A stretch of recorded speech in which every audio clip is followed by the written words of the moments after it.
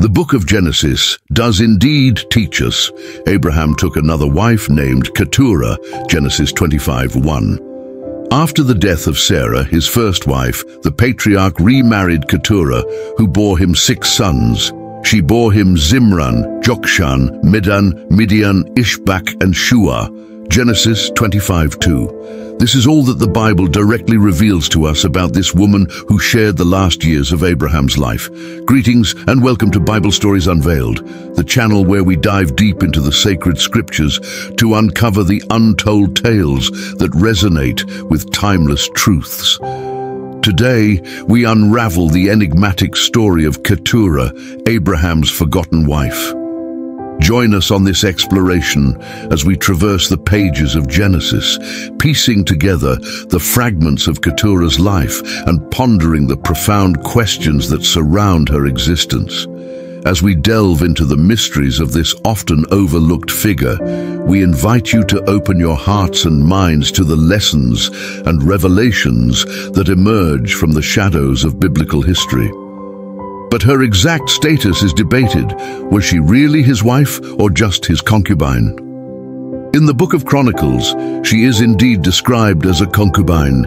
The sons of Keturah, Abraham's concubine, St. Chronicles 1:32. Now, in biblical tradition, the concubine, while not being a lawful wife, maintained an ongoing, exclusive relationship with a man, bore him children but remained of inferior status to the real wife.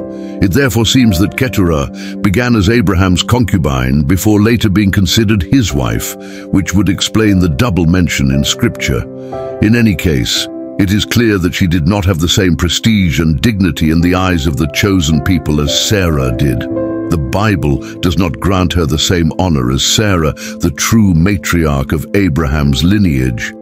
Let us listen to what the Apostle Peter says about Sarah. Sarah obeyed Abraham and called him Lord. You have become her daughters if you do what is right and do not give way to fear. 1 Peter 3:6. Sarah remains the biblical model of a wife, according to God's heart, full of valor and faith. Nothing of the kind is said about the unassuming Keturah.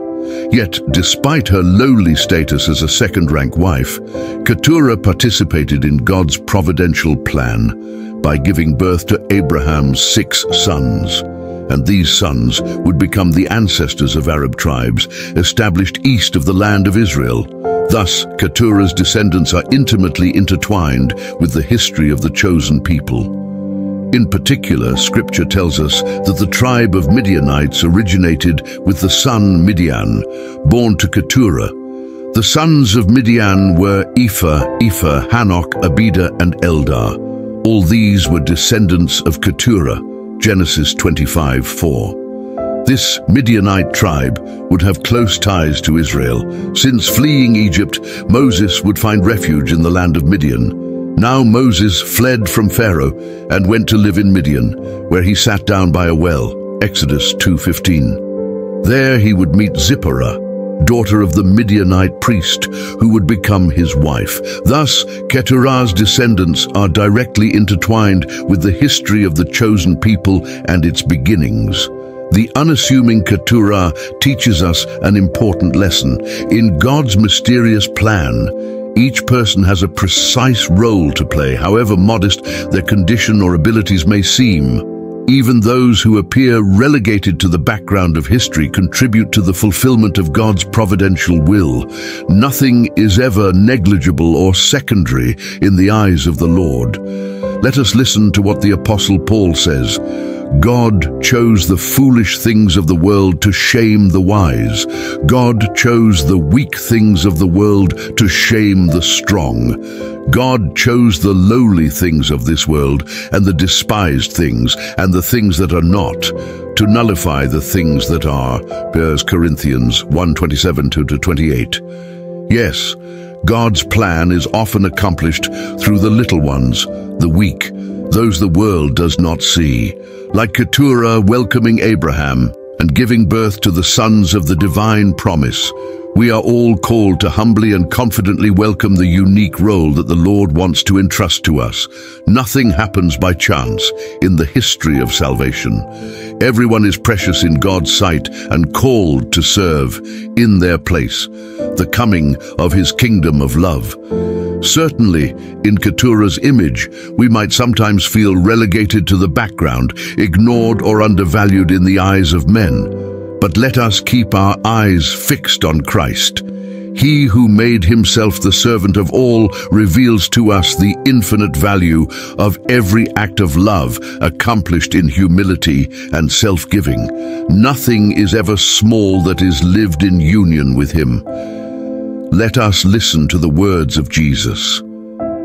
And whoever gives even a cup of cold water to one of these little ones because he is my disciple, truly I say to you, he will by no means lose his reward. Matthew 10:42. Yes, in Christ, the smallest act of service takes on eternal value. United with Him, even the humblest existence becomes fruitful for the kingdom of God. Like Keturah, let us confidently welcome the part that the Lord desires to entrust to us. Let us offer Him what we are, however limited. In the simplicity of heart, let us listen to the Holy Spirit to discern how God wants to use us. Where the human eye sees only weakness, the divine gaze already contemplates the wonder He can accomplish in us and through us. Let us dare to have confidence. Let us meditate on Keturah, the figure of Keturah, a humble and discreet woman, yet oh so precious to God's plan. May her example help us also welcome the unique mission that the Lord desires to entrust to us. May we move forward with confidence and joy on the path before us, never discouraged. After meditating on the discreet figure of Keturah and the role God entrusted to her, let us now try to shed light on some more mysterious aspects related to this woman. Indeed, Scripture remains very elliptical about her origins and exact identity. Numerous questions have animated biblical commentators over the centuries. Let us examine them prudently, in a spirit of humble and confident inquiry. First, a recurrent debate concerns the possibility that Keturah is in fact just another name for Hagar, the Egyptian maidservant who bore Abraham a son named Ishmael. Let us briefly recall the biblical account. After years of sterility, Sarai, Abram's wife, gave him her maidservant Hagar as a concubine to bear him a child. Hagar conceived a son whom Abram named Ishmael, Genesis 16. But later Sarai, now Sarah, became jealous of Hagar and asked Abraham to banish her and her son. God then allowed this painful trial, Genesis 21. Now Keturah appears in the biblical narrative only after Sarah's death, as Abraham's new wife and mother of 6 sons. Hence the question, might Keturah not be Hagar returned to Abraham after Sarah's death? Several clues can suggest this. First, Hagar and Keturah are never mentioned together, and Hagar's subsequent fate remains unknown after she was dismissed at Sarah's behest.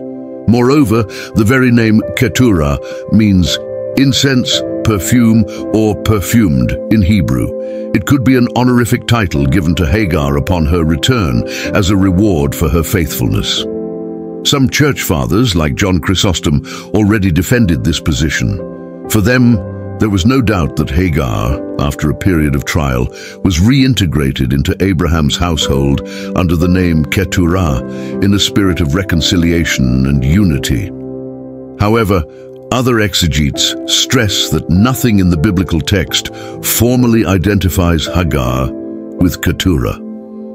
Their children are also different, which seems incompatible with the idea that they are the same person. Moreover, this would be the only occurrence in the Bible of a character completely changing identity.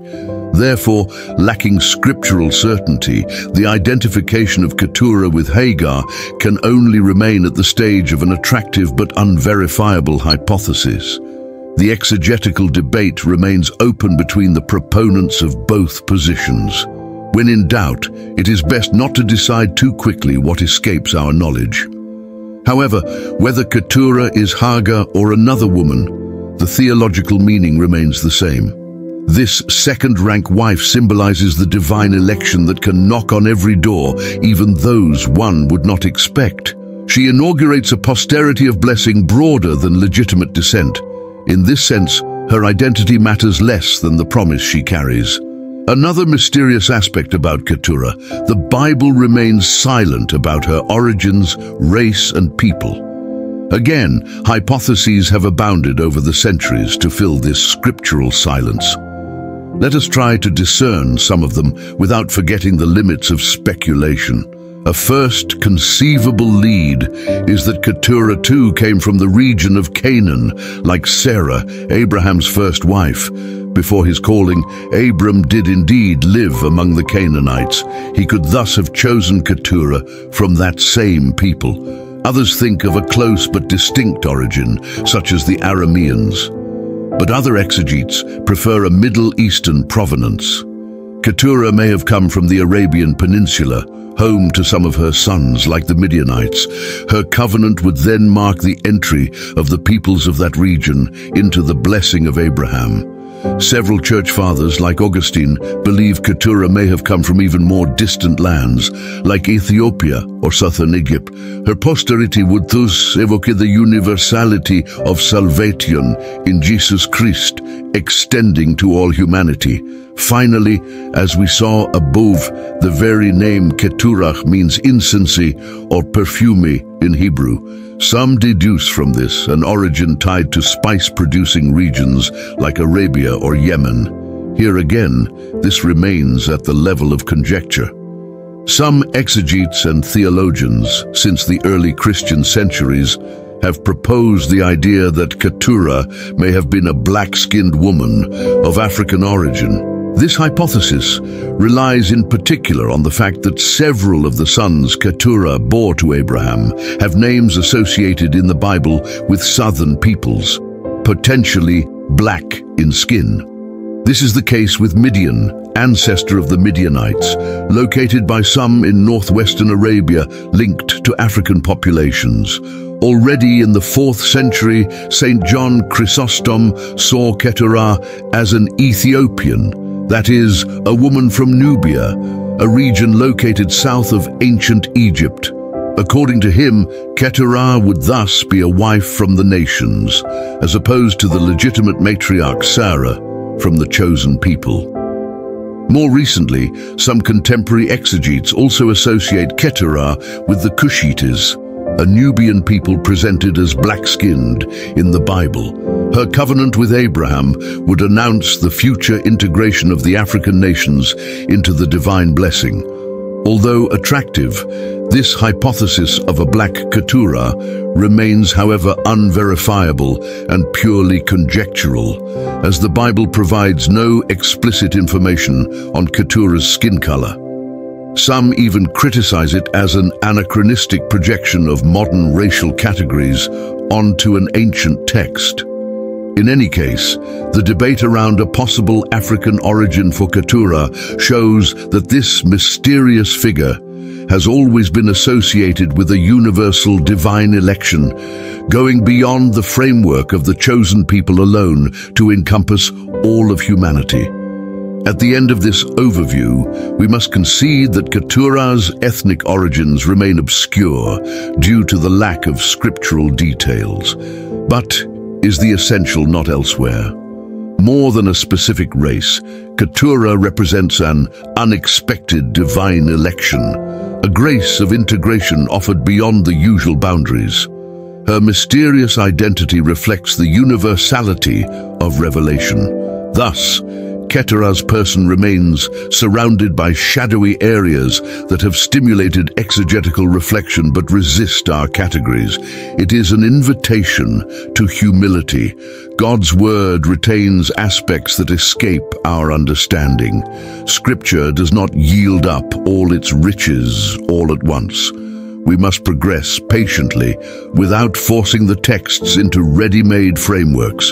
Let us therefore be cautious with hazardous theories, but let us also welcome these biblical mysteries as a call to continually explore the treasures of revelation. The Holy Spirit gradually introduces us to the understanding of Scripture if we approach it with a humble and docile heart. Full clarity will be given to us in the heavenly Jerusalem when we see God face to face. In the meantime, let us walk in the light offered to us, giving thanks. After this reflection on the enigma represented by Keturah, let us now turn our hearts to the Lord Jesus. In meditating on this mysterious figure, we indeed touch the limits of our investigative abilities. The more we delve into Scripture, the more the mystery grows, sending us back to our condition as creatures before their Creator. Only Christ is the key that fully unlocks the treasures of revelation. He, the incarnate Word, who reveals the ultimate meaning of all Scripture. He who is the wisdom and the truth come down into our night. If Keturah partly eludes us, Christ rendered himself totally knowable by becoming one of us. As the prologue to the Gospel of John states, no one has ever seen God. The only Son, who is in the bosom of the Father, he has made him known. John 1:18. Yes, any meditation on the Old Testament must refer us to Christ, who is its keystone, its heart, its summit. He is the culmination of all sacred history. Let us contemplate him ceaselessly. Let us listen to these other words from John's prologue. The law was given through Moses. Grace and truth came through Jesus Christ. John 1:17. All the mystery of Keturah, the whole revelation of the Old Testament, is but figure and preparation for the full manifestation of God in Jesus, the Word made flesh for our salvation. Beloved, let us be fascinated by this mystery of crazy love. God making himself near, coming out from his inaccessibility to make himself visible, tangible, knowable in Jesus Christ. The infinite God makes himself a small child. The unfathomable takes on a human face. The uncreated light enters into our darkness. Such is the good news, the heart of our faith. Yes, on this day, let us praise He alive for our salvation. As we bring this journey through the life of Keturah to a close, we reflect on the profound lessons embedded in her story. Despite the ambiguity surrounding her status and origins, Keturah emerges as a symbol of divine election, a reminder that God's plan unfolds in unexpected ways through seemingly ordinary individuals. Just like Keturah, each of us has a unique role to play in the grand tapestry of salvation history. As we continue our exploration of Bible stories, may we be inspired by the humble and discreet figures like Keturah, finding significance in God's mysterious plan for our lives. Thank you for joining us on Bible Stories Unveiled. Until next time.